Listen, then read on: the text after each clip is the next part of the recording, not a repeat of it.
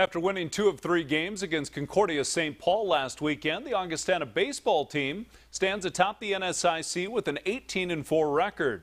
Today, the 20th-ranked Vikings continued conference play at rival Sioux Falls. Third inning of a scoreless game, Augustana hangs a run on the board with a runner on third. Michael Swozel lines a single over short. Lucas Wiley scores, and it's 1-0 Vikings.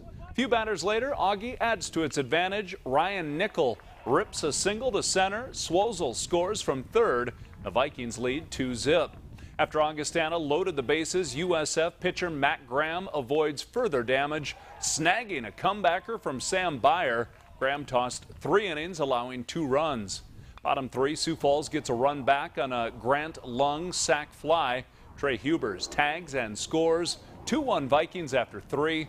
Augustana outlasts USF in Game 1, 2-1. Augie completed the sweep in the nightcap, 7-1.